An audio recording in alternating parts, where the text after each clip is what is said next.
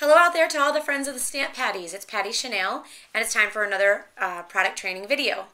Last week, I posted a couple of cards on my blog that featured a medallion, and I received a number of emails from customers wanting to know how it was done.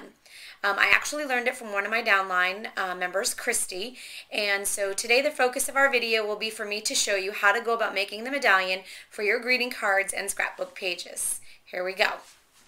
In order to make the medallion, we're going to need some of our Stampin' Up! Product. We're going to need a 1-inch circle punch. We're going to need some Tombow liquid multi-purpose glue. We're going to need a piece of designer series paper. We're going to need our paper cutter and then just a piece of scrap card stock. Okay, here we go. The first thing I'm going to do is take the designer series paper. I'm going to leave the 12-inch length and I'm going to cut a strip about 1.5 inches wide. Okay, now that strip is cut, I'm going to take it and I am going to be doing like an accordion fold. I'm doing about a quarter or so, let me just double check it, 1/4 of an inch. Yep, pretty much right on, 1/4 of an inch fold. I'm folding it one way and then I'm turning it over, folding it the other way, be sure to crease as I go along. And I'm going to do that all the way till I get down to the end of the piece of the paper. Okay, now that I've got the entire accordion folded all the way, I did neglect to tell you about one more supply. We are going to need a small piece of sticky strip.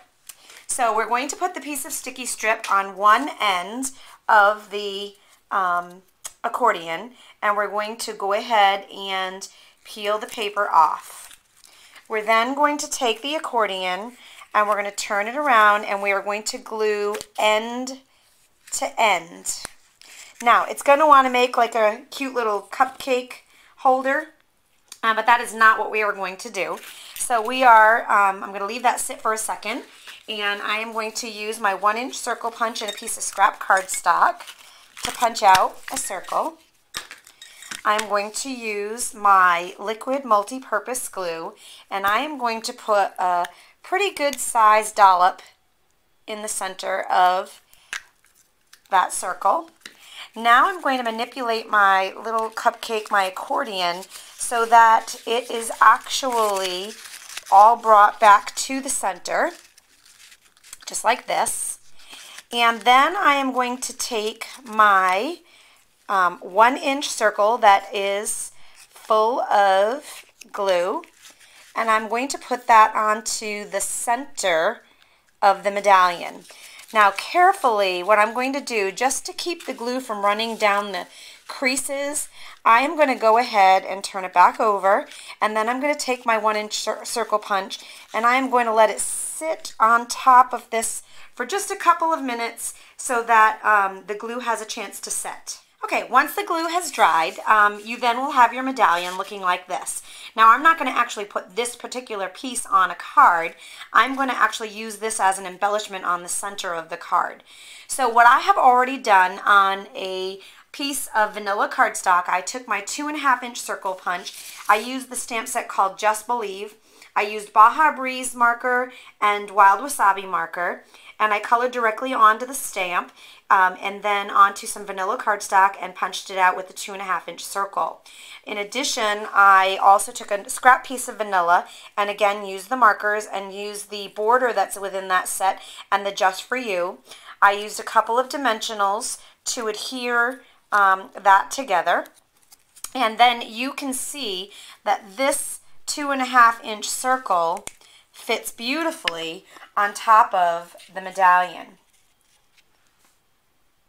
Okay, so I'm going to use another smaller dollop of the liquid glue on my medallion, and that is how I'm going to glue my focal point to the medallion. I'm going to give that a second to set. And then I've decided I'm going to add one more thing to my medallion just to give it some real wow. I'm going to use some of our Baja Breeze glass glitter. And how I'm going to go about adhering that is I'm going to do a very small bead of liquid glue around the edge of our circle, our 2.5-inch circle. So I'm going to do that all the way around. Okay. And then I'm going to take the glass glitter and I'm going to pour it around the edge of the circle, just to add a little bit more bling. Ooh, love it. Love it. Okay, so I have also cut a piece of 5.5 by 8.5 inch Baja Breeze cardstock, as well as some Very Vanilla cardstock. I've made one of my fork bows. If you want to know how to make the fork bows, check out that video on my YouTube channel. I'm going to go ahead and I'm going to adhere that to the center of my card, and voila, that's what it's going to look like. Check out the finished sample on my blog, www.stamppatties.com. Thanks for watching.